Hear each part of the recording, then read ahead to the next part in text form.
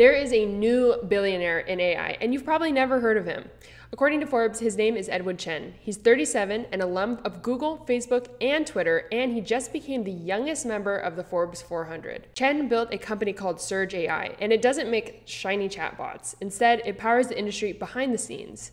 Surge supplies the high-quality training data that models like Google's Gemini and Anthropic's Claude depend on. And here's the wild part. He bootstrapped it himself.